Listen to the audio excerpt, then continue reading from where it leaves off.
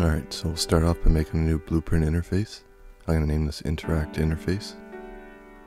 Open that up, name this interact. Save that, close that.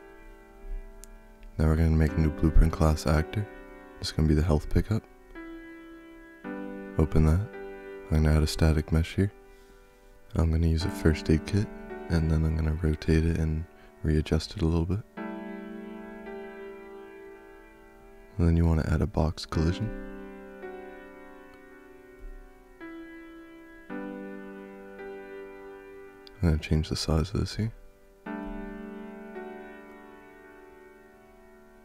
Save that, go to the class settings and add new interface. Search for your interact interface, save that. Go into your event graph.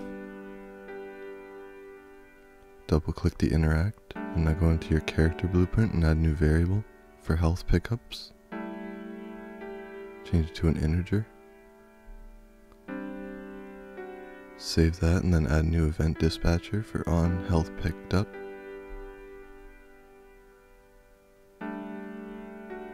Make a new custom event for update health pickups. And then call your event dispatcher there. Save that. Close that. And back in your health pickup here, you get your player character. Cast to your BP third person character.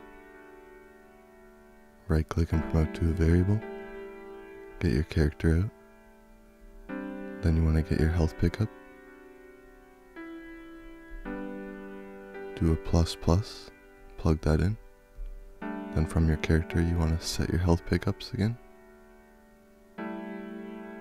Plug that in. And from your character you want to update your health pickups.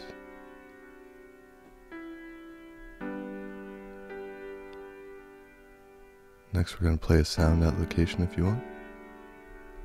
You can get actor location for the location. Then you can destroy the actor. And that's it for in here, save that.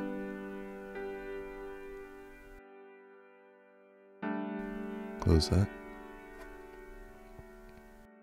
Now we're going to make a new user interface widget blueprint for your health pickups. Open that up and add a canvas panel. Then I'm going to add a horizontal box. I'm going to anchor it to the top and adjust the location.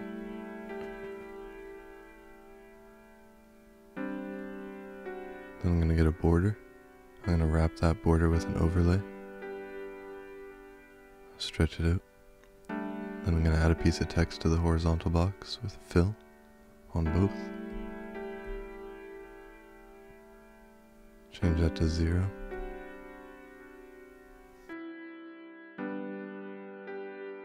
Then you want to tick is variable. I'm going to put this as number of health pickups.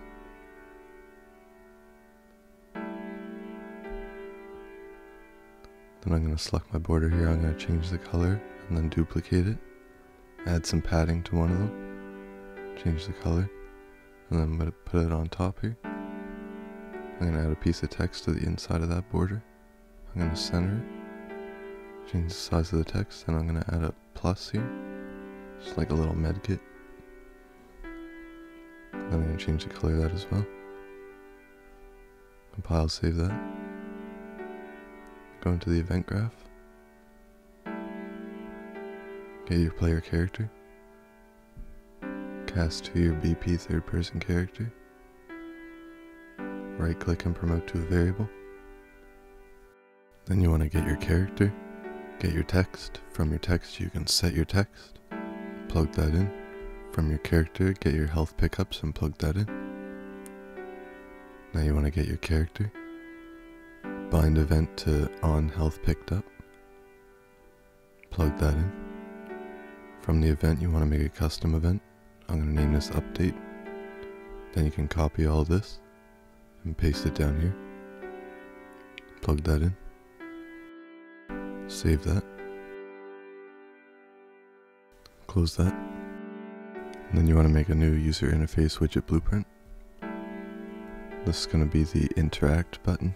It's just going to be a canvas panel with a border in the center. I'm going to change the size of this. I'm going to change the color here. Then I'm going to right click and wrap with an overlay. Stretch that out and then duplicate the border. Add some padding here. And then change the color. Then we're going to get a piece of text and put that in the center of this border. I'm just going to put an F here. So that's the key I'm going to use for my interact. Change the color of that. Save that. That's all you need for in here. Now open your health pickup. Go to your box collision and on component begin overlap. We're going to get an equals to your player character into a branch. Then we're going to go to our static mesh here and we're going to add a widget. I'm going to raise this above it. Select the interact widget and set it to screen. Then search for visible and uncheck this. Save that. Go back into the event graph and get your widget. Drag from there and set visibility. Check it to true. Then click your box collision and get the on component end overlap. And then you can go equals player character into a branch and get your widget. Set the visibility on true and we're going to set it to false.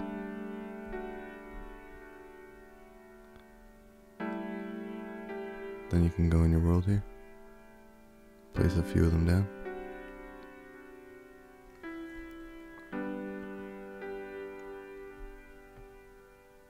Save that. Test this part out, make sure that's all popping up and disappearing.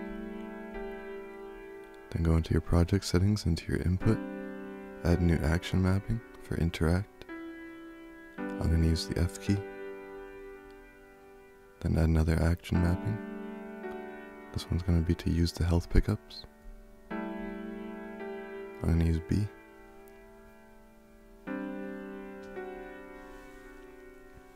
Then open your player character and search for that interact event.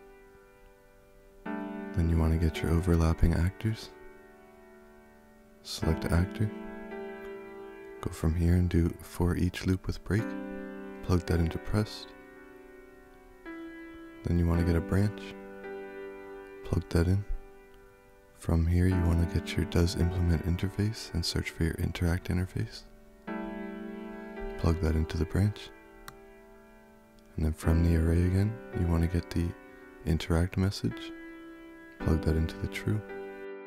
Then from the end of the interact, you want to plug that into the break. You can double click the line to get these little nodes here.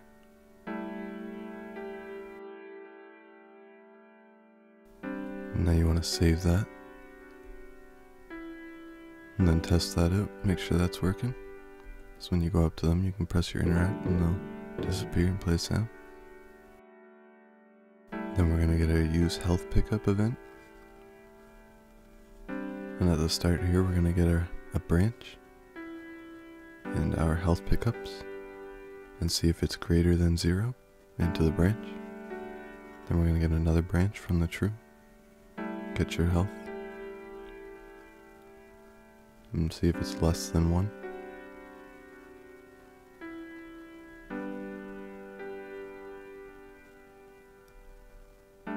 Then you want to get your health pickups again. Then we're going to do a minus minus into the true. And then you want to grab your health pickups and set it. Plug this in. Then you want to get your update health pickups. Then you want to get your health. Add. I'm going to do 0.2. Get a clamp float with your max health as the max. Then you want to set your health. After this, you want to update your health. And then you can go from here and play a sound if you want. Get actor location as the location.